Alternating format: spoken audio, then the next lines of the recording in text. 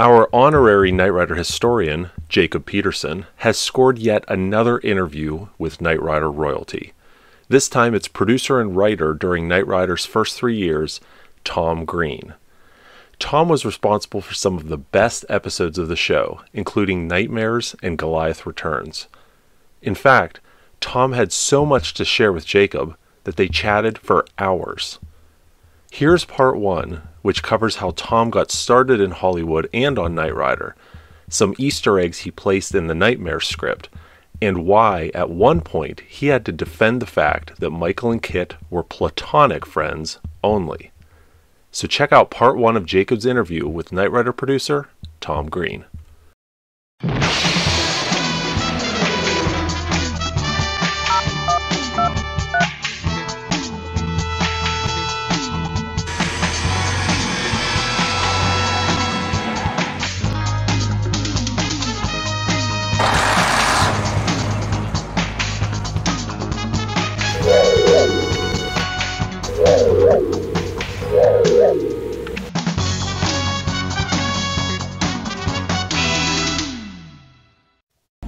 I'm the voice of Night Industry 2000's microprocessor, KITT for easy reference, KITT if you prefer. It's all about Knight Rider when I have the huge pleasure of talking to Knight Rider producer and writer Tom Greene. Tom produced 57 episodes of our favorite TV show, and he wrote 6 episodes. So he has a lot of memories from Knight Rider, and in this first episode of the interview, I will talk with him more in depth around how he got the job as producer for Knight Rider, and also the role of the producer at this point in time. I hope that you'll enjoy it. Hello. Oh, hold on. Hello? Hello, Tom. Hi, can you see and hear me? Yeah, I can. Can you see and hear me as well? I do, with old, what am I trying to say? The Knight Rider behind you. Yeah. Yeah. You know, I have to find some kind of good setup for doing an interview like this. I was going to wear, or show you, but which I'll say when we talk in the, in my keynote speech, I was wearing my Knight Rider cast and crew jacket, if you remember. So, but I think we should just start. Of course, I would like to learn first of all, where were you in your life when you got the job of producing and writing for Knight Rider? Well, yeah, that I will try to give you a shorter version of that, but because I had kind of an interesting background. I actually was. All of this is blessed. I look at it. I was not. I won the lottery basically. I worked hard at it, but I didn't have. Anyone, I was not, Steven Spielberg's daughter or something. I mean, my father was a very well-known writer, but he was one of the Hollywood 10 people. He was blacklisted, and so he wasn't able to write. He had a wonderful line, which for those out there who want to write or know about writers, and I'm writing, by the way, or just finished a script which I'm turning into a novel, which will be made into a film, called Little Victories, about my childhood growing up with the FBI at our house all the time, bugging our house, getting my father fired from any little job he had, and he used to say, "Love thy enemy, it makes them so damn mad." And I had a great childhood, but he wasn't allowed to write anymore. But when he had the time, we had an apricot tree in the backyard, which actually was one of the things that kept us alive, because my mother made everything out of apricots. And he would sit in there with his legal pad, and he had a pen, and he had been a lawyer, and he lost his license because he refused to name names. His mother had given him and his brothers, who also became lawyers and dentists, and when they graduated, they got this pen. He still had the pen, and he still had the writing tablet. And he'd set up an apricot tree and write novels, write things. And then he'd read them to me. I would be sitting on the ground looking up at my father in the tree. And he was very dramatic, and he would recite this stuff. I mean, these are amazing. But the point I want to make was, I said to one time, I said, "Papa, how can you keep writing and do it the way you write, knowing, you know, that the governments are going to never let you publish anything? And he had this kind of Cheshire cat smile, and he said to me, Tommy, they could take away the girl, but they can never take away the love affair. Take away the girl, but they can never take away the love affair. And so I mention all that because then all my life I was absolutely, and still am, you know, passionate about writing. And without going into a lot of details, one thing I did was I had a student film I made in high school that at the time Universal had a thing called the Kinetic Art Series, where they bought student films. In fact, I think one of the first ones they bought was George Lucas, as you know, THX, his first movie, was originally a student film. But there was a thing where in schools they would rent a collection, like a collection of cartoons or a collection of student films. At that time, because of people like George Lucas, who was just starting out, he hadn't even made American Graffiti yet, but the idea of student filmmakers, student film was a big deal in colleges. So they had a guy named Christopher Wood who would go around to these high school and college film festivals. And if you liked a film, they would buy it. And I made a film. It was for the San Mateo Film Festival. I had done some others, and they had sent me this huge rule book. These are the things unacceptable for your film. It was like in the old days of the Hayes office with films where you can't say this and you can't do that. You had to have double beds, you know, all this stuff. And it was all these things that student films, now of course you wouldn't want to have nudity or you couldn't use bad language, but there was ridiculous things in here. I'd never seen anything like it. So what did I do? I made a movie called Unacceptable. And basically I went down the line and broke every rule, and the soundtrack was the judges watching this movie saying, oh my God, look what he's done. How can he do that? Oh, there's a rule. You know, this is unacceptable. This is, you know, and that was what the movie was. And then it got crazier and crazier and crazier. And then at the end, when it actually started getting interesting, they, you know, they said, well, we can't watch any more of this, and it cuts.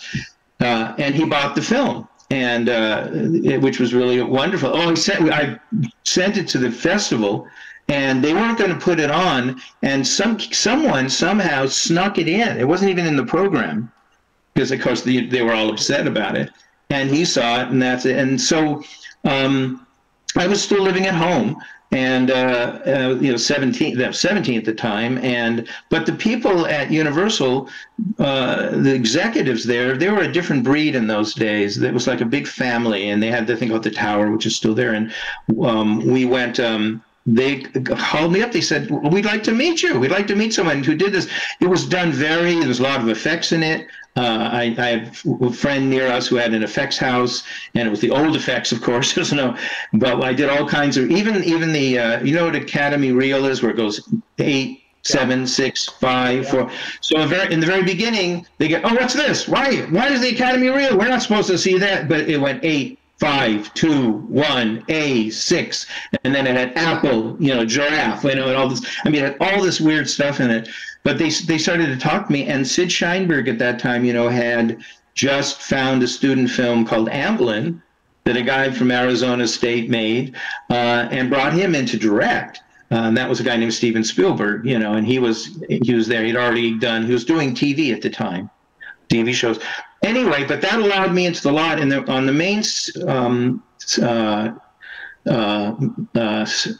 booth, there was a guard who was very famous for about 30 years named Scotty. And even in movies, you'll hear them talk about, yeah, I went past, Scotty waved me in. And so Scotty knew me.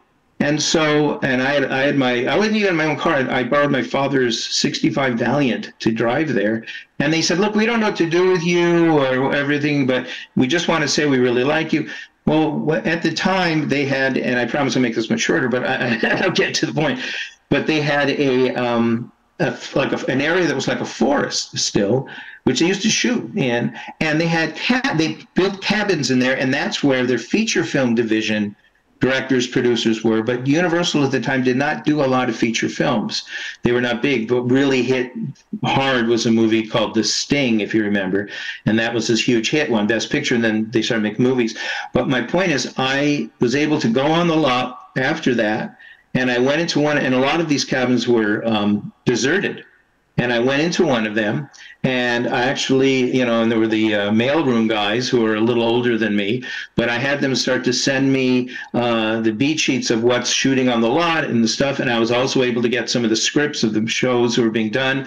And then what I would do is I would write notes and things on these scripts, and then send them back to the producers, and they thought I was on, you know, on staff, whatever. And there's a lot more to the story, but I ended up being mentored by this magnificent producer named William Sackheim, and he gave people like Arthur Hiller and Steven Spielberg and Frank Pearson and just tons of famous people. John Badham, they were all Steve Bochco, Steve Cannell.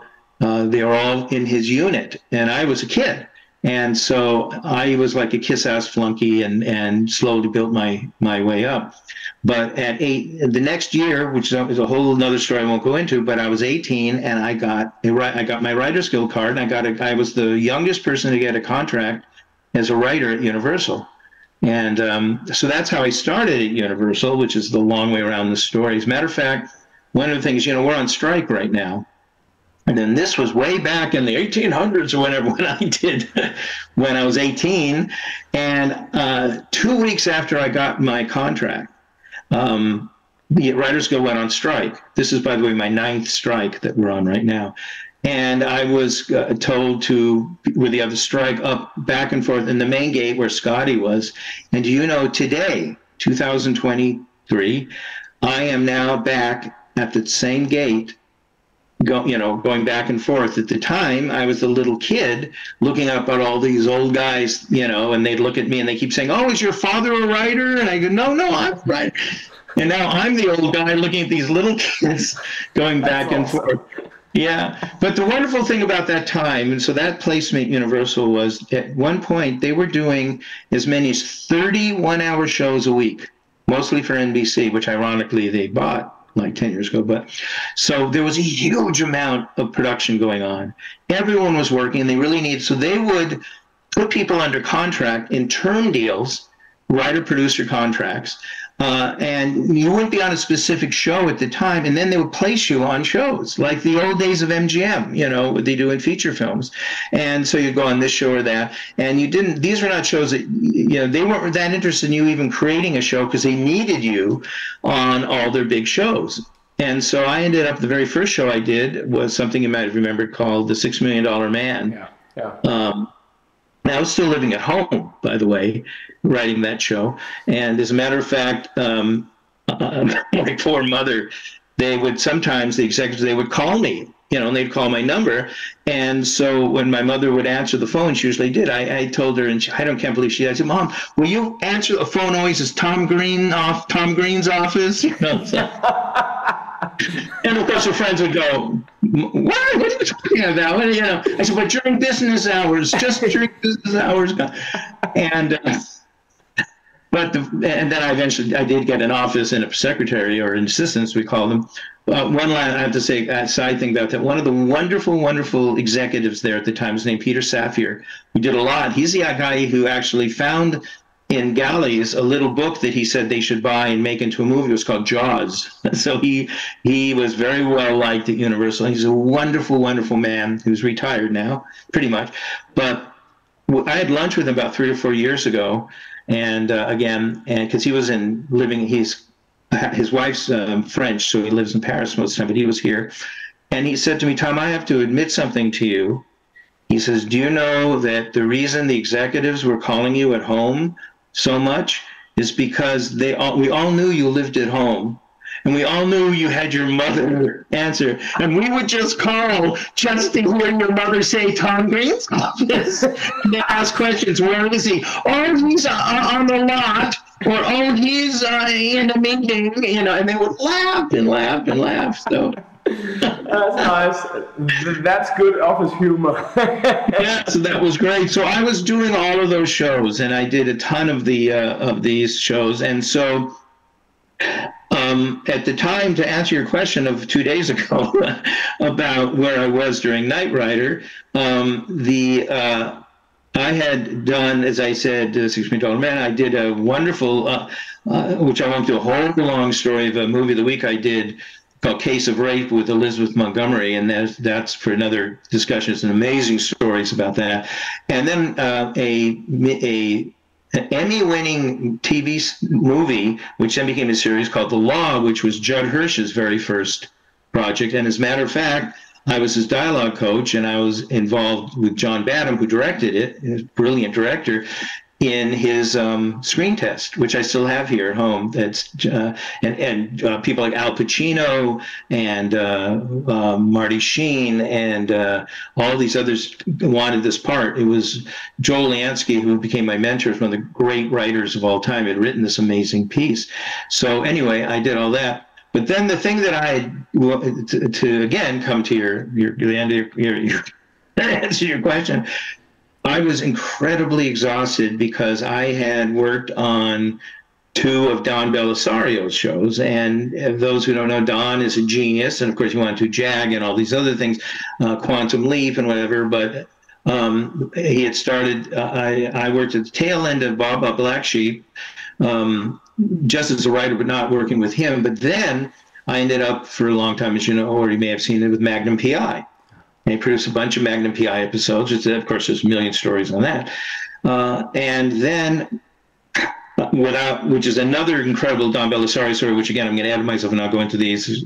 What happened was and because this also has to do with Glenn Larson. Glenn Larson tended to get writer producers who are starting out to go to him many times and say, look, if you put my name on this, because he was the hottest TV producer at the time, if you let me put my name on this, it's his project, so he would collect half of the residuals on Created By, he can get it made, which he could. And that's what happened to Magnum. Magnum, if you know, has Don Bellisario and Glenn Larson. Same. Glenn had absolutely nothing to do with the project, never was on the project. It was all the genius of Don Bellisario. But Don was a genius, and he's still around, but he still is. But he was also a complete insane person. He was out of his mind. And I mean that in a way lovingly, though at the time, as I think I mentioned, virtually every writer producer worked for him got divorced. Yeah. I was living with this beautiful Greek girl. Bye, she was gone, because your entire life was obsessed with him. But he did it like if somebody was in his car and he says, oh, I got to get over there. And he goes to where he has to go, and he turns around and sees 5 people bloodied on the ground and goes, oh my God. And General goes, oh my God, what happened to him? Goes around. He's not aware that when he wants to get to a point, in other words, he wants his shows to look as great as they could be, he's not aware of all the damage, the collateral damage he does to get there. And, but he was a genius. But I did that. And then after that, out of a very strange thing that he did, which was actually, although I love Magnum PI, and I knew Tom Selleck before, and the greatest guy in the world to work with, and all. Then, of course, I was the Hollywood producer, but I got to fly first class to Hawaii like twice a month or so. It was really terrible to have to do that. But anyway, he then came up with a show which was his first show that he got sole created by credit, called Tales of the Gold Monkey, which is, for many people, considered one of the best shows was ever on TV. It's the most beautiful show. He getting all credit for that. And he took me off of Magnum, which is another way of putting it, but it's a funny story which I won't go into, and I ended up on Tales of the Gold Monkey. And now Steve Collins starred in Gold Monkey, and Steve Collins starred in the original Star Trek. So I knew him all these years. We played foot baseball together and hung out and everything. And but that was where I really came from. I was like my father. I loved the romance. It was an Indiana Jones thing. It took place on a tropical island in the late 1930s, and it was all that kind of feel, and that Humphrey Bogart, to have and have not, Lauren Bacall kind of feel to it. And absolutely loved it. And the reason I'm mentioning all this is I did all those episodes, which I think was about 28. So this is about 3 years, but that was all with Don Bellisario. And so when Gold Monkey ended, I I was actually thinking of maybe doing something else, and because I wanted to start developing my own projects. And right while I was doing Gold Monkey, there was a producer, Knight Rider, had just come on the air. Now, Glenn Larson did produce that. I mean, did create that. But he wasn't that involved. A producer named Bob Sinader was really the executive producer involved. And he was a man who'd been around for a million years, mostly doing Jack Webb shows. You know, Adam 12, Emergency, Dragnet, those kinds of things. And a wonderful man, but he was really kind of like a David L. Selznick, old style person, because, and of course, remember, these are days before computers or anything, but he would send out memos like Selznick did, like 25-page memos. And they were having trouble with the show, which, and people who watch the show will notice there is a development change, especially into the second year when I got on it. Not that I was specifically responsible for that, but they were struggling with what the show was to be. What Glenn Larson had written originally, and he admitted it, was a modern Lone Ranger. Yeah. And he literally, at the end of it, wanted a line. This would be, he literally, after every episode, wanted, after he would go into a town or something with Tonto, with his horse, with Silver, which was Knight Rider. That's Silver, and the voice of KITT, it was Tonto. That was his idea. That I don't even know if there was a whole concept of an organization. There wasn't even maybe a reason of who he was, but he would mysteriously come to a town, solve a problem, and then literally spin off into the horizon, and they would literally say, who was that masked man? But they wouldn't say masked man, but that was the idea. And of course, then, the network got involved. And as you notice, if you watch it, it was kind of struggling, trying and being to sort of keep Lone Ranger, try to keep him somewhat independent, but then they had to bring in the Knight Industries and Devin, the Edward Mulhare, and then the girl, and all this other stuff. So they didn't quite know. And the reason I mentioned that was I knew Bob Sinader, long story, because I actually got to work with Jack Webb on some things and got to know him. And so even though I was doing this, being in term deals, we would help each other. Sometimes without credit, we would write scripts of other shows.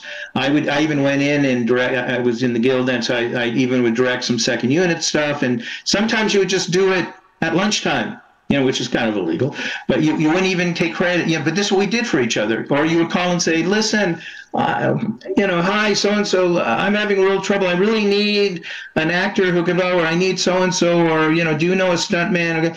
And, oh yeah, we know that, and so there was this, and there was no competition like now. No one was stabbing because everyone was working. There was more work than, so it was really wonderful. So he kept memoing me. I mean, I maybe saw him twice, but it's like email today. And, the inner office mailroom boy would be, you would have those, would be mail. And he was memoing me things on different episodes of the show. And I would read the scripts and come to him, then he would write back to me. And so sadly, and we knew this, now people didn't, I don't know if it was a brain tumor or lung cancer. He had cancer, but he kept working, and they were really surprised. And then one day he didn't show up, and he, died pretty quickly after that. But I think, if I'm not mistaken, it was ironically at the hiatus time between 1 and 2. And so I really was burned out, honestly. I, worked and I was under a term deal, and my deal was coming up for another year, and they came to me, hat in hand, and they said, listen, Bob Sinader was telling me, you really seem to have a grasp of the show and all this, and now you've finished this show. Will you come on to Knight Rider? And to be honest with you, I didn't, at the beginning, really feel a lot where the show had gone. I knew intimately from him. Another reason, my father, being a writer before he got blacklisted, worked on a show called Route 66. I don't know if you know what that was. And that was, in fact, one of the original actors just died not long ago. And Marty Milner, who did the Jack Webb shows, was in it. And it was two guys in a Corvette who go across the United States famous Route 66, which you may have heard of. And it's basically Knight Rider, and they get involved in people's lives. but they don't have a talking car, and they, you know, it's just these two guys. The thing that was so funny is how and why they can make money, you know, the characters, because, but anyway, so I finally said, well, okay, I'll tell you what, I'll come in for a couple of episodes, you know, and that's how I kind of got started. And so you actually had quite limited reference regarding the first part of the show, or did you just? Well, I knew the show, but it kept changing. You know what I read, you know, Glenn Larson's original Bible and his original script, which they shot something completely. They did a 2-hour, I think it was called Phoenix, I think, or something. Which was, yeah. Right, and you know, and then it turned to a series, but it was more in that vein. And what I did on my, and you had said, which I was very complimented, that you loved Nightmares, the episode Nightmares. Yeah, favorite episode. And that was my first. I came in, I said to him, look, this is, I said to the network, this is what I want to do. If I'm going to come in, I want to wipe the slate clean. I want to start and do what we call a franchise episode, where you get to learn who the characters are, you know, from the beginning. And I said, so I want to do a show in which Michael Knight is in an accident, and he gets amnesia. And when he wakes up, he thinks he's Michael Long. He thinks he's back being the police officer. And so, of course, and then, you know, he escapes from the hospital. And then, of course, his crazy car starts following him. And who are you? And what's going on? And, of course, Devin, they're trying to find him. But in doing that, he reestablishes his relationship with KITT. And I can, as a producer, can reestablish the whole idea of how he and KITT work together, what kind of stories we're going to do, and so forth. Yeah. And so I did that. And for people out there, one of the things that there's lots of things about that show, but what's interesting for me, because on a lot of series that I did that were modern series, I would start my first show, if it was a show which was done, you know, in our time world, at the Sepulveda Dam. And the reason for that was that I lived only about a mile away. I'm one of the only people born and raised in Los Angeles and in the Valley. I'm a Valley boy, as they say, in the San Fernando Valley. Born there, raised there. And when I was old enough to walk, I know for years I would sneak off. And by the time I was maybe 3 or 4, that dam had burst and flooded the San Fernando Valley. So it was decommissioned. But that amazing architecture and everything was still there, but there was no water on the other side of it. So, but I would, you know, climb over the fence, which you're not supposed to do, and I would play, you know, up and down those incredible towers and things with all these fantasies. And then in elementary school, for all these years, for most of it, I was madly in love with Kathy Reyes, you know, who of course would have nothing to do with me, of course. But I used to have this fantasy all the time that I would find a bomb at the foot of the dam, and I would be able to, like, either kick it over the dam or do something. Now, I'm not thinking that, well, it doesn't matter because there's no water, but I'm a kid. But, you know, this is my fantasy. I can do anything I want. And I would be absolutely save the entire Van Nuys and San Fernando Valley, and there would be a parade down Van Nuys Boulevard, and Kathy Reyes would be in the convertible with me, and, you know, that was it. Now, the irony of that is that one of the first shows I ever wrote, The $6 Million Man, if people go back, there's an episode called Danny's Inferno, which is considered one of the most popular ever. And that exact thing happened. Steve Austin, the $6 Million Man, ends up finding out that there is a bomb at the foot of the dam. And remember, he has bionic legs, and he kicks it over the dam into the water. And say, you know, so my whole fantasies came in. And unfortunately, I had no idea where Kathy Reyes was by then. So, you know, you're in character as a producer, already from your very early childhood. I love it. Yeah, which was a wonderful story. And when Steve Austin, there's a great shot where he's running across the dam, but because the dam is so big and beautiful, they did a really artistic shot where they're way far behind. And you see all of the turrets of the dam, and he does, which is always very funny. And Harv Bennett, who is the producer and creator of the show, who then, of course, did all these other things with, but he's a genius because, I don't know, he knew that, because, you know, he ran like 80 miles an hour. you know, because he had bionic legs. Yeah. But if you remember when he's running, if you're having someone running fast, it looks like a silent movie. It's comical. So he said, well, what we're going to do, and they actually developed a thing in the camera, because he's, of course, the days, you know, in camera, where he's going normal, and then they're able to flip both the exposure and the speed, so he suddenly goes in slow motion. Yeah. And so here he is, and it worked. He's going 80 miles an hour, but he did it in slow motion, which you think about doesn't make sense. Yeah, anyway. But that was one of my greatest moments. I was 18 during $6 Million Man, and there I am back at the dam watching Steve Austin.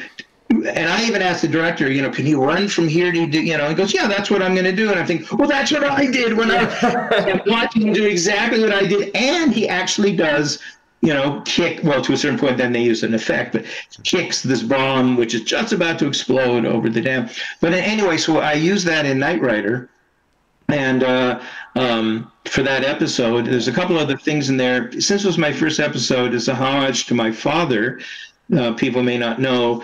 They mention it, but at the very beginning, KITT is, they're chasing a guy and who's at the dam, and he's talking about, KITT is talking about his tracking, his abilities, and he says, I'm like the old swamp fox. Yeah, the swamp fox. Yeah. Where that comes from is my father is a writer. One of his best-selling novels is called The Swamp Fox Brigade.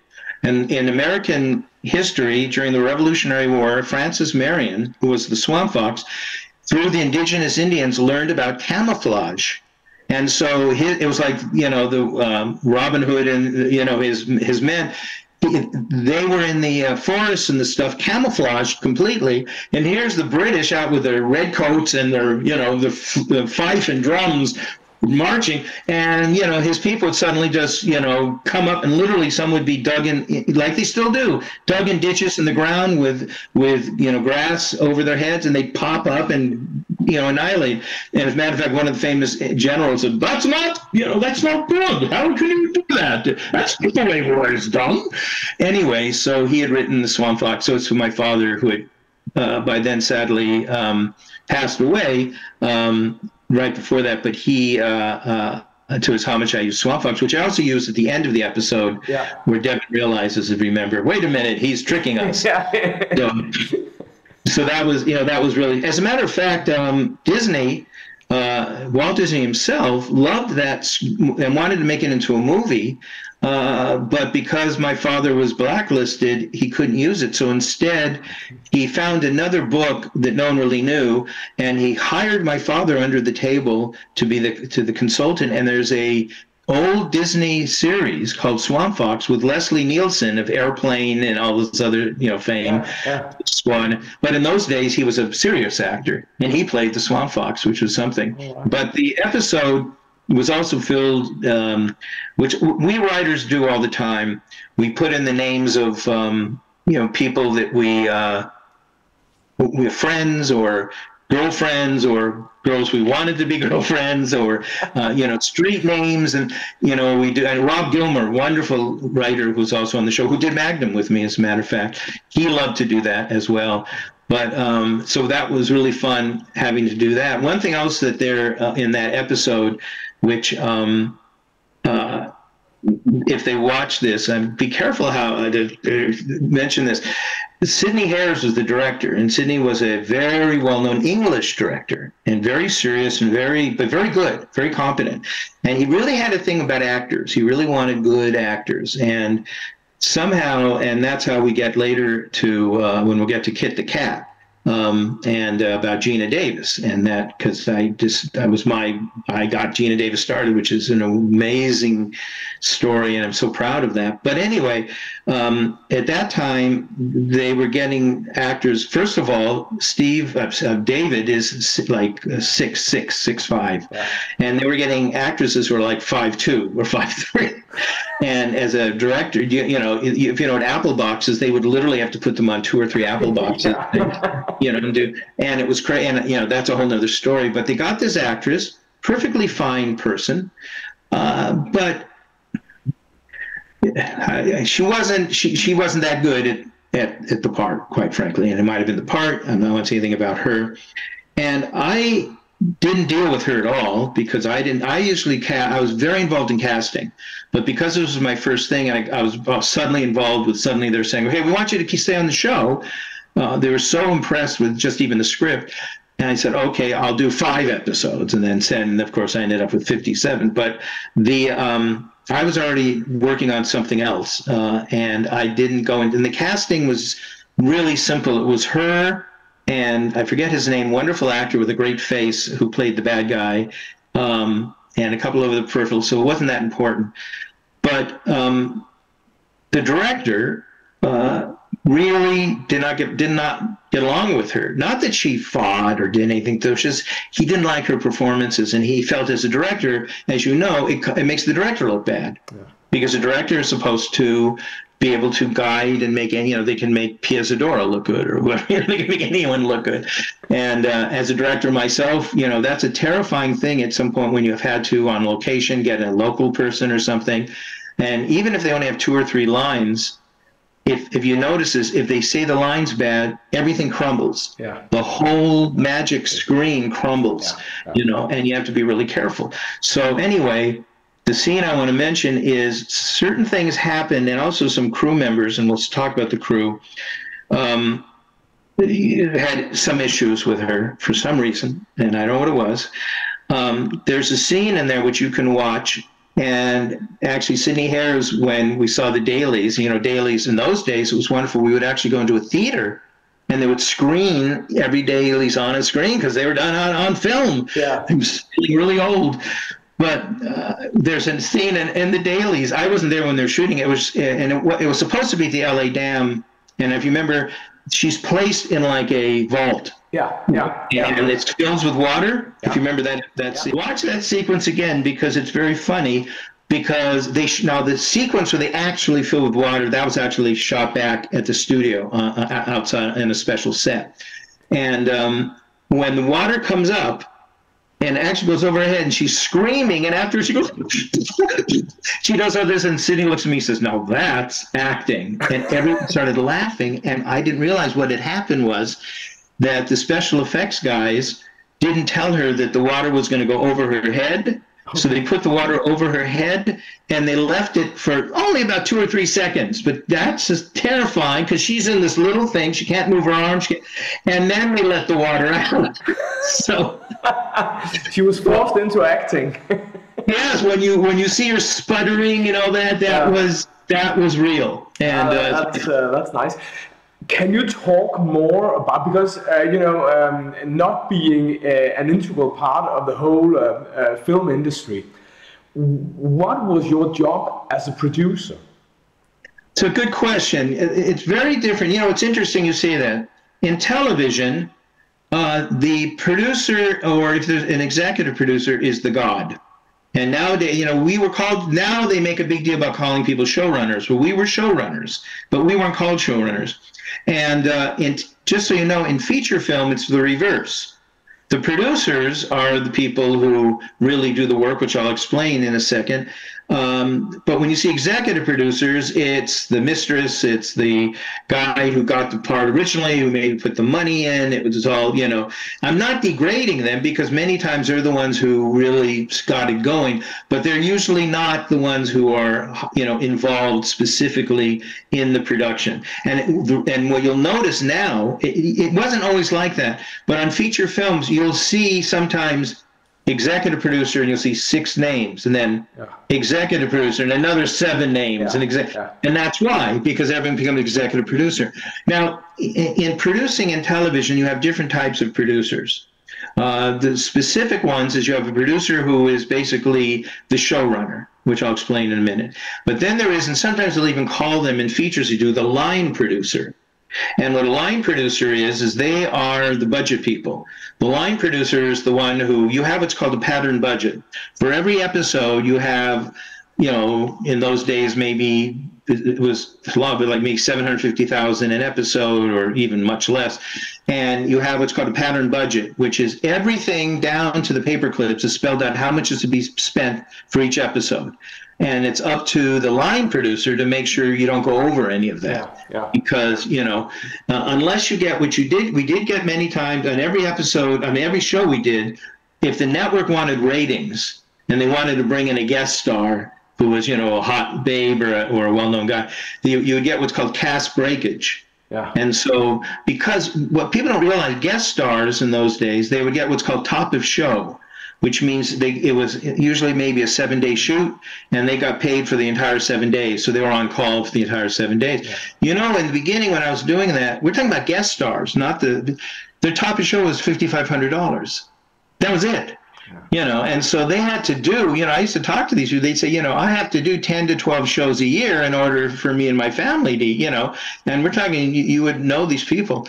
But if they wanted to get some main, Anne Turkel was an example of that. Yeah. We did a couple of episodes. That's funny stories about her, you know, and she was top of show. And so, but she got more. They would get a lot. I did some shows in Magnum where they brought in some major people. And in those days, too, the top of show was maybe 7,500 and they were getting 50,000 for that episode, you know, and they do that type of thing. So that's it. But what my job as a show running producer would be is, you were involved basically, first of all, in, you know, getting, you would have, I'm trying to think, I think in Knight Rider, I think we had 26 to 28 episodes a season. Yeah. When I first started in the business, we had like, I think. 22, right. Yeah. But we did sometimes what we like Goliath 1 and 2. Yeah, exactly. So that would be considered one show, but it would be 2 hours, you know. And then we did Return of Goliath, which I have a funny story about, which was also one, and it was 2. I think that was a 2-hour show as well. Yeah. But anyway, so the first thing we have to do, of course, is work with the writers and start creating stories. Now, in those days, and the reason I think, I know we're not doing Chekhov and Shakespeare by any stretch of the imagination, but I think a reason that people love these shows so much, and there's an interesting thing about Knight Rider, which was, again, the network, the person they would first yell at would be the producer, not the studio, you know. So that was the other thing we would get, and there's many funny stories about that. But, you know, at one point I was talking about giving David, who was actually a very good actor, and you got to remember, he came from soaps. Yeah. David could take a script, a scene, and go, okay, and he remember, you know, that, because you had to learn to do that in soap. He would know every line, no matter whatever he did the night before, how much sleep he got. He came in prepared, looking great, and knew every line and all that. And I was giving him more and more, and they kept saying, no, you know, you don't have to give so much to David. David's not that important. You know, it's the car. And I said to them, you are such schmucks. You have no idea the chemistry, the lightning in a bottle that David Hasselhoff. No, again, he's not Laurence Olivier. You know, he's not, you know, this great actor, you know, Daniel Day-Lewis. But I said, you know, he does something very special. And the thing I said to them is, I said, and I got to tell you, as a producer, you know, I'm going to make sure that we give him more to do, because I'm going to tell you what's going to happen. Someday the show's going to go off the air, and because you have no imagination as a network, you're going to bring it back. You're going to do a team Knight Rider, you do Knight Rider 2028 or whatever. You're going to even at some point bring the show back as a show again, you know, as they've done with the Magnum, they've done with all these shows. So they have Hawaii Five-0. They have no imagination, and it covers their ass, you know, to do shows that are already done. And I said, I'll tell you what's going to happen. And I said, I wish I can keep in touch with you, because I will bet you $10,000. I'll write out a check that every one of those shows are going to fail. They're not going to work. Why? Because David's not in them. And you can throw everything you want into it. And that, as you know, happened. And when people like yourselves talk about Knight Rider, they all talk about the original Knight Rider. No one cares about Team Knight Rider or Team whatever. In fact, the NBC brought me in too late when the last Knight Rider came on. Yeah. A wonderful executive producer. I think he did Vegas. And he also, I think, was the originator of Fast and Furious. He's a terrific writer, producer. But it really wasn't his fault. But they, you know, and they threw, you know, one thing real quick on that, which is funny, you know, in Knight Rider, he would drive into a semi, and that was where they had all of the gadgetry and April, you know, and all that was done, right? In this little set. In the new Knight Rider, they spent millions of dollars, and they did this like James Bond massive room, and they put, you know, the car was on this strange thing that moved all over. I think I counted something like 75 screens and all, and they made it. No one wants that. That's not what's supposed to be. And the reason I mention that too as a producer is the other thing that a producer like we do. So we first work with writers and we get to the stories. Now, in those days, you would write up what we would call, sometimes we call it a TV guide blurb. It would just be, an idea, a paragraph. This is what the story is. It's like you see in the TV guide. This is, David must go meet an ex-girlfriend who is kidnapped because of blah, blah, blah. Yeah. That's it. Yeah. Okay, that would be sort of, and they go, okay, that's interesting. The next thing you do is they would put out a step outline, which is, it's 4 acts. There's usually 4 scenes, 5 scenes. What just first act? David goes, blah, blah, blah, finds out, blah, blah, blah. You do that. Then, and this is where the producer would work with them. Then, believe it or not, you would write a treatment, which was literally a short story. It would be up to 50 pages. It would be the story, but done as in prose. You would write a treatment, and you'd do several versions of that. And if that was approved, then you'd go to your drafts, and the producer was there to work with you. And it would be first draft, second draft, third draft, and so forth. And the other thing that was very important, and it is today on the really good shows, the few really good shows that are there, when you have really good showrunners.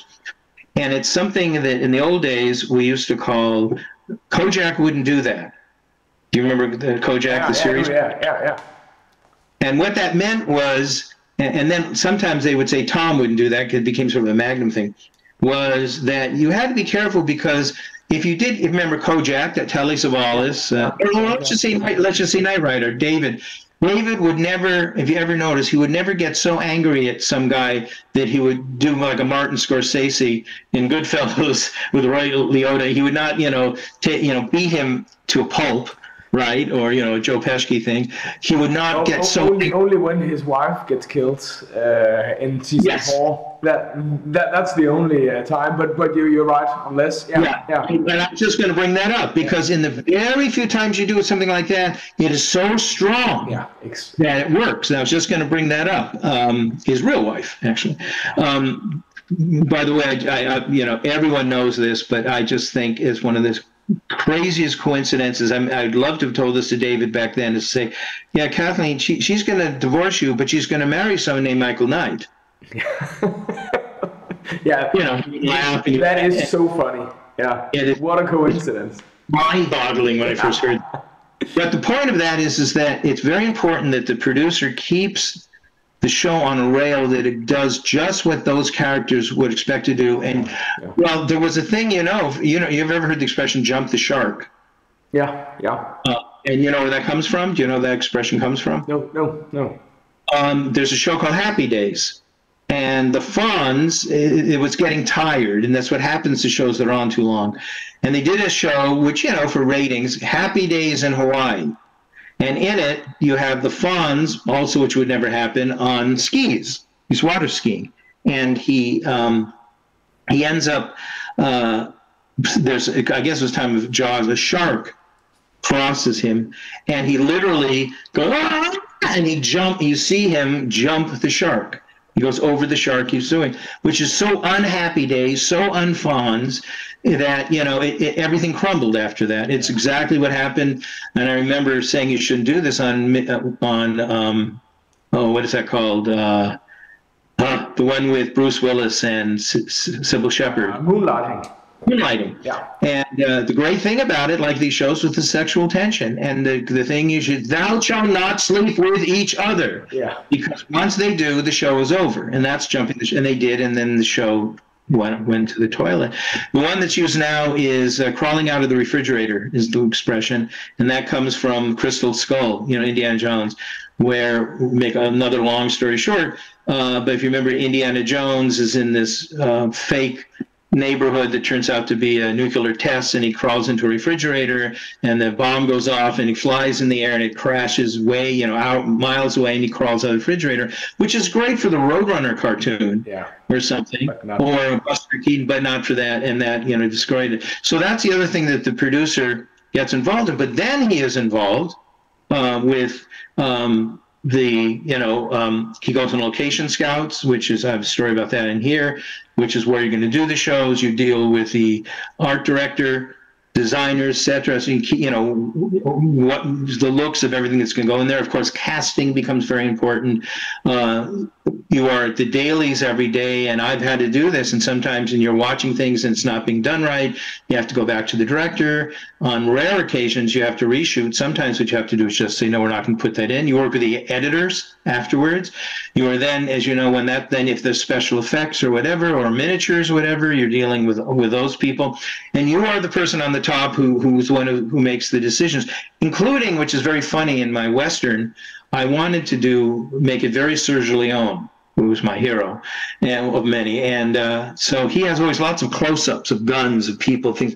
So we have what was called the Wildside Kamikaze Insert Crew, and so we had tons of little inserts and things. In fact, I directed a lot of those, but that was very important. So when you do these shows, and in these shows, like for example, if you see Michael Knight, and they're saying, did you see this here? And then they cut to his finger and you do that. Yeah. Well, that's not on the stage with 112 people. You have an insert stage where you go back and you do that. And so he's involved in all of that. Because I used to be a musician and a composer and so forth, I'm very involved in the music. Yeah. And one thing that actually Robert Foster, executive producer for years of the show, wonderful guy, interesting character, but he was very involved in I wanted them to do this, but he's the one who gets responsible for what are called sound-alikes, where we couldn't afford whatever, some Hotel California, so you would have a group do a sound-alike that sounds like Hotel California, but you would have to put it all in there. And the other thing, which I have a story about here too, which I would get involved in, Universal gave producers a big problem. Two things. One, which I had the story with Gina Davis, we talked about it, they were using old, antiquated 35 millimeter cameras, these big, huge cameras from the 40s and the 50s, with these giant blimps, like you see in the movies. You see those big old cameras. And at that time, the Panaflex and the Panavision was coming out, which was a much smaller camera. And but Universal had 30, 40 of these, since the beginning. And these things were workhorses. They would work forever. And they had a whole, factory in there that kept them going. We had to use those cameras. We couldn't use it. And the same is, they didn't want to. They kept saying, we have this old style. They're called Nagros. They're the recorders for the sound, and they had a certain way in which it was used with a crystal sink and all this other stuff. And what would happen is, Knight Rider especially was very much an outdoor show. Yeah. Because you didn't shoot KITT in the soundstage very often, and therefore we're outside. Well, that wasn't true of a lot of shows, except Columbo had this problem too. And anyway, so if you ever watch a Columbo episode, what happened is they wanted to do this because they knew that all of the sound done outside was going to be useless, and they'd have to go in what's called ADR. And the actors have to go in literally sometimes, which means, automatic dialogue replacement, would have to replace every bit of their dialogue that's outside. And one thing real quick, if any of you people ever watched an episode of Columbo, Peter Falk said, F you. You got me out there. There's the equipment that can record it. He said, and it was right. He said, Stanley Kubrick did Clockwork Orange, and he had scenes underneath the pass of a freeway, and you can use it if you have the right equipment. And he says, I'm not going in for ADR. So if you watch a lot of the Columbo episodes, inside everything is great, but if you go outside, the other actors are going, well, I don't know what you're talking about. And you go, and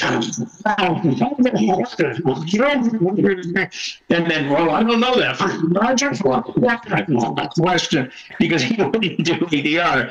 And so anyway, we had those problems too, because we would have, and so I found very early on that as a producer that, I would go in, which is usually done at night, to the ADR with the actors. Because the performances, now the director wasn't there anymore. We had Bernadette or Bernice, I think her name. She was a wonderful associate producer, and she was involved in that. But she wasn't a director. She just wanted to get the things out. So we got involved, and then I said in the editing of it, we get involved. And even to the point of, in those days, we sometimes had to rearrange things. The thing about the show, all these shows that I'm mentioning, these were called honeypot shows by the networks. And the reason they're honeypot shows is in those days, you maybe had remote, but you didn't have, a lot of people were still clicking. And the idea is if you had a really hot show at 8 o'clock, like Magnum, like Knight Rider, like, all these shows that I did, $6 Million Man, Rockford Files, people are so lazy, this is the absolute truth, that they found that they would stay all the way through, 11 o'clock and then to Johnny Carson or whatever the show, at least to the news on that station. So they would be there for your 9 o'clock and your 10 o'clock show. So that'd be really important. So not only did you have to make that an exciting show that's going to get them right away, and sometimes you had to go back and really kind of beef it up a little bit. But as a producer, the other thing you would do, and you would do this in the writing of it, but in the middle of the show, halfway through it, you had what they called station identification. If you've ever heard that, and here in America, I don't know if you have that here, they'll say, and what it was is that they use an FCC law to get double commercials. Because the law was that every 30 minutes, you had to identify what your station was for whatever reason. So this is NBC, right?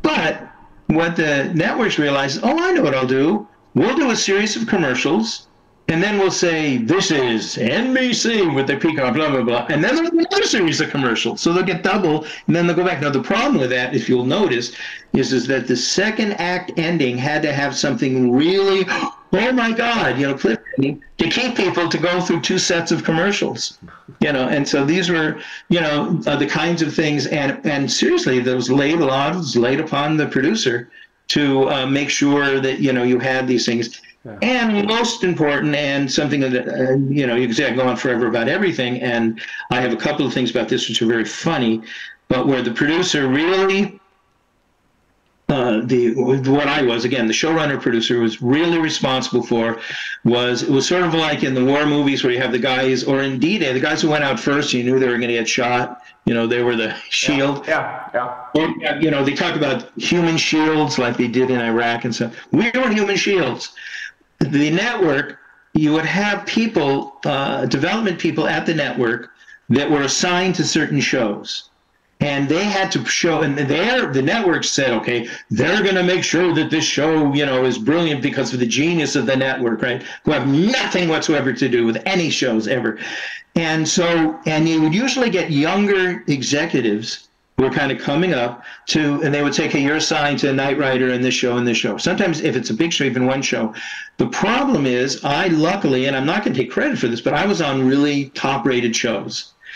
Now, if the network executive goes on shows top rated, he wants to make it look like he's responsible for that. Yeah.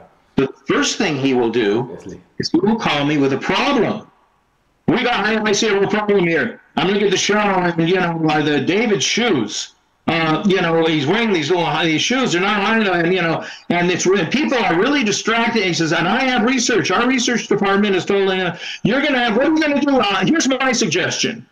Don't get on their sneakers because he looks weird in sneakers. Make sure he's always in boots. That was an actual note, by the way. Yeah. He must always be in boots. So you have to deal with that kind of thing all the time. Yeah. One thing that it's a lot that I think I saw that someone else heard about this, because I think it's even an Internet Movie Database. But I can tell you the story really quick. I kept getting, as the show got higher in the ratings, the more problems they would find. Yeah. And it wasn't that they wanted you to facilitate their solutions, you see, because then they would write to their people and say, I found out that people didn't like David in sneakers. I said, get him in those boots, and he's in those boots, and people so that's what producer has, and you have to become this unbelievably negotiator to understand how to deal with these people. Now, a lot of producers like Belisario told him to go F themselves, and I respected him for that and a lot of stuff that he did. As a matter of fact, in one show, I got into trouble. We did a Thunder in Paradise, not Thunder in Paradise, another show I did. which is Tales of the Gold Monkey, and we had can girls from Paris, and basically whores that come into the town, to sell themselves, and they're doing the can, right? And this character named Lumiere, who is their pimp, their guy, is saying, this goes great, and so. What it was an incredible show. We had like 300 extras, and what it was, they thought they had found gold. So there was a bust. So in other words, there was hundreds of people from all over come to the island. So they have all these people selling things and tools and shovels and whores and whatever. So the executives came out and then there's the huge fight we did where everything gets destroyed. It's really wonderful scene. But the executives love to come out for that stuff because of the way it's done. That's a day where, even though it's on the lot, they give you food, and so the executives come out, and and the food is usually very good. But anyway, so these executives are walking by, and I'm walking by, and I go, oh, I said, and they said, oh, it's so good, it's so authentic, and we had this fabulous Tudoris, I think, brilliant costumer, and everything was done to the period of the time. I said, those dresses, they're exactly like the Moulin Rouge. And if you notice, unfortunately, I told them this after I said, the scene, because the girls were just walking around, I said, we shot the scene with these girls. And you know why the can was so, why they kicked their legs up, and this is actually true. We didn't wear underwear.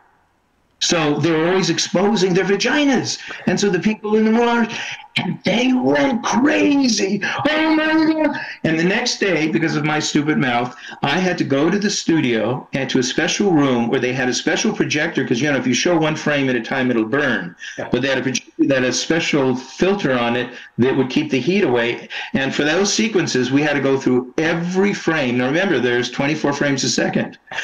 Every frame is a vagina. Now here's nice.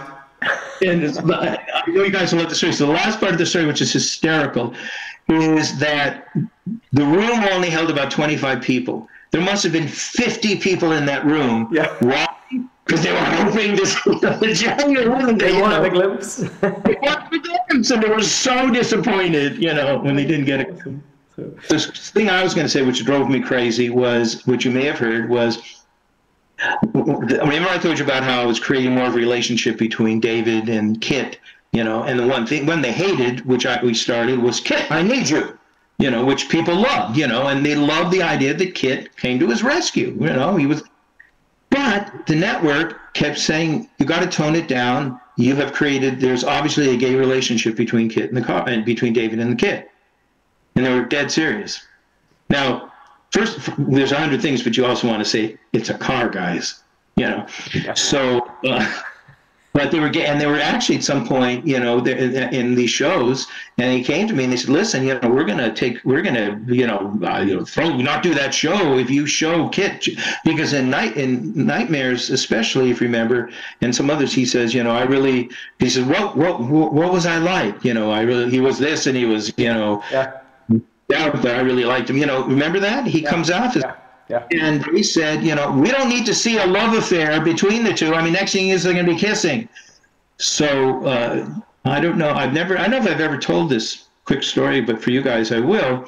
I was so pissed that we used to send, if we were going to do reshoots or whatever, because they had always every script and every rewrite, and they had to read it, and it also went to their censorship people and their legal department and so forth. So I had written to them and said, listen, and we had done, I forget the episode. I think it was Knight in Shining Armor. It wasn't Nightmares. And I said to the network, listen, we have to do a reshoot. And so I'm going to send you the pages. It's important we have this moment. And what it was is it's in the morning, and they're in the semi, or KITT's in the semi. And the lights come on, and Michael comes in, and he looks like, his hair is all messed, and he's like this, and it's silent, and this is all in the description, and it's silent. I actually have the script somewhere. I should read it out someday to you guys. I mean, the pages. And he comes out, and then, Michael, aren't you going to say anything? He said, oh, KITT, I'm really sorry. Well, you think you're sorry. You think how I feel. He says, I know. He says, Michael, I was waiting for that night for a long time. And I thought, he goes, well, what do you mean? Well, wait a minute. took you to a car wash, you went to a drive-in, I got you some new oil. And I said, yes, but what happened afterwards, Michael? I drowned. Okay. A little too much tequila, I understand. And then he's searching for something. And then in the script it says, he pulls out a toilet brush. He goes, look, just let me, and he like, let me get to your exhaust and let me just clean it out. And KITT says, Michael, hey, she's going to have to put in a whole new muffler. That's not going to do it. And then he goes, well, geez. And this is in this thing I wrote, and he goes, oh, geez, do you know where my belt is? He goes, yes, Michael. He says, you left it here with a lot of other things. He says, but I ran it over when I went there. He says, it's okay. I've already called the company, and they're going to make you a new one. And then he says, you know, that's a nice belt. He says, I know, I got that in the road. He goes back and forth. And then it ends where he goes to the front of the car, and he looks down at the scanner, and he says, whoa, gosh, we're going to need some Windex. And KITT says, Michael, we used up all the Windex last night, and frankly, it's going to need more than just Windex. And he says, look, I want you to know that I am so sorry, and I love you. And KITT says, well, a little late, but appreciated, and I love you too. And then it says Michael leans down and kisses the hood, you know, of the car. And we sent it, and it was done in all the official, you know, Universal thing in the right color and all that. And this guy went, of course, absolutely. And I suddenly, but here's the now here's the other part of it. I showed it to David, and you know what his response was? Why did you send it? We should have shot it. Yeah. We could have shot that scene, no problem. Everyone would come in, which would have been fabulous. But you know, and that was his reaction. We should have shot that scene. I love it. And even Willie Daniel said, "Oh yeah, I'm in." But the good news about the network, I mean, the studio, was that I suddenly got calls, and I'm bracing. You know, I don't care what's going to happen, because we didn't do it. Says the man, "Oh, I must tell you, we told him we shot the scene, and it's already edited into, you know, the final I forgot what we call it, the final chain, which is you can't change it. It's going to actually it's going to air. It was only a couple of nights later, and so." And I will say that the people from the network who called, I mean, from this tower, the Universal people, when my secretary said, "Yeah, I've got Dick Lindheim or whoever it was on the phone," and I picked up the phone, and as I'm picking it up, I'm hearing hysterical laughter. I can hear it already. They loved it. They absolutely. And they said, "Well, you got to send." He says, "They didn't have it."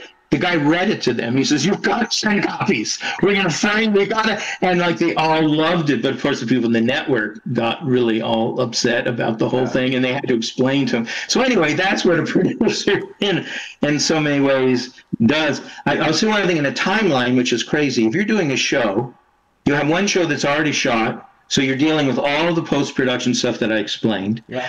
You are working with writers now. We don't do it; they're all staffed now. But in those days, you had freelance writers. We had 3 or 4 staff writers. We had Rob Gilmer, we had Janice Hindler, and myself, 3 terrific writers, and Robert Foster, who also wrote. But we also brought in, you had freelancers who would come in and pitch projects. So a lot of your time is they'd come in and say, "Okay, here's an idea I have, KITT, blah, blah, blah," So you're dealing with that. You're dealing with post-production on a show. You have a show that's in production at the moment, and you have a show that's in pre-production. So you're also dealing, and that's all happening on the same day. Yeah. You do that for 22 weeks. So that's what you have to have. And luckily, if you, what happens, I will say, on shows that I've done, once you're into the rhythm of the show, it literally is like they say, it's like every writer's fantasy. It kind of writes itself because you know the characters so much. Remember the Mary Tyler Moore show? You used to see that show. Remember that? Yeah. Let's say you did a show. I said, "Here's the idea to you. This is a show where Mary is looking at videotapes or something and sees a tape of Ted Baxter naked with Betty White. Okay, you know, the character. Anyone in America who watched that show could write that episode. You know how she's going to act, you know how Lou is going to act, you know how, you know, you could write that show, right? Yeah. That's how genius those shows are. And when you have a show that's really going, you get to the point where when I'm writing a show, and I got to a point where I was writing some of these shows, you know, in a day and a half or so, the entire show, you're almost going, you're like a, you know, in a trial, going, can you be a little slower? Because you're actually seeing them talk and so forth. So that works out really, really well. But you know, that's when it becomes joyous, when everybody is, you know, on the same. Yeah, realm. Because it kind of seems as if you have to be up here. You have to be somewhat of an octopus to be able to handle both pre-production and in production and post-production.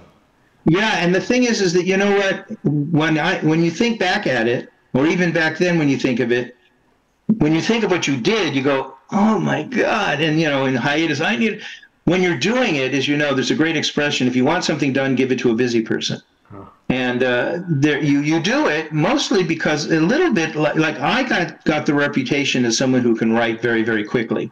I did a 2-hour episode, which is not launched, I won't go into, called The Bionic Boy, which is a spin-off, The $6 Million Man. Why and how, I won't go into it. But it was a 2-hour, and all I had was the title and the fact that it had to be shot in Kanab, Utah, which is like Zion National Park. Why and how, I won't go into. But the head of NBC at the time, Brad Tartikoff, said, you know, and I was a kid, I was like 19 at the time, and he said, okay, we want this, but we need, all I know is to shot there, spin, you know, Bionic Boy, 2-hour, and he talked to me on Thursday night, and he says, we need it Monday morning. Yeah.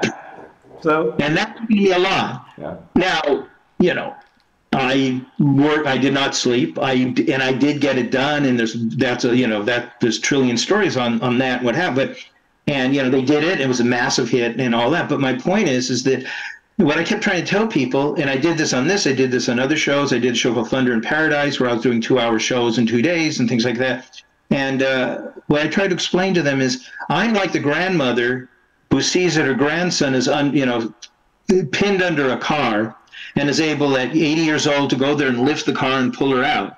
That's because there's that one time. I said, you don't then go to that grandmother and say, you know what, we're going to put you in as a strong man in a circus, and we're going to give you lifting cars every day. You know, and that's kind of what happened. But I will say that, you know, and today they're not as much, but the writers in that era, like they said, that I worked with, so many of them. Another one is Ruben Leader and as I said, well, anyway, a lot of the writers that I worked with at the time, Geiger was another one. They were so professional. And Janice was terrifyingly fast, you know. But here's the difference: you can be fast, but they're also good. Yeah. And one other person that is, you know, has done a lot of stuff, but he fought. I ended up doing all the shows. He ended up doing the shows. Then he ended up becoming an incredibly good feature writer, and that's Steven D'Souza. Yeah. You probably know. Yeah. Who's involved as well? Yeah. He created Carr, the evil twin of KITT, with Steven D'Souza. And the one thing that Steven did, which I learned from the geniuses of Bill Sackheim and Joel Ansky and all that, which you don't see very much anymore. But Ibsen once said that if you see, if a play opens and the curtain opens up, and you see on the wall 2 pistols, you know they're going to be used by the third act. And the idea is that he would do what I do. He loved to set things up early on that don't seem significant, but you remember them, and then they're used. Yeah. Sometimes they're used to save, and sometimes used to solve a problem. And that's that kind of intermingling, that wonderful weaving is really the strength of so many shows at the time. And in his features, but Steven was a master at that. Yeah. And it was funny, as a producer, what I was trying to do with so many of the shows was, you know, interweave those. Today, I think we used to do something which now they call eggs. And for another time, you know, Knight Rider is filled with eggs. We didn't call them eggs, though, at the time. Well, that's all for now, folks, regarding Knight Rider, the role of being a producer and writer on Knight Rider, and eggs, of course. I'll be back with part 2 of this interview, where we'll dive deeper into some of the characters in Knight Rider and get much more insight into the thoughts surrounding the show. So, bye for now.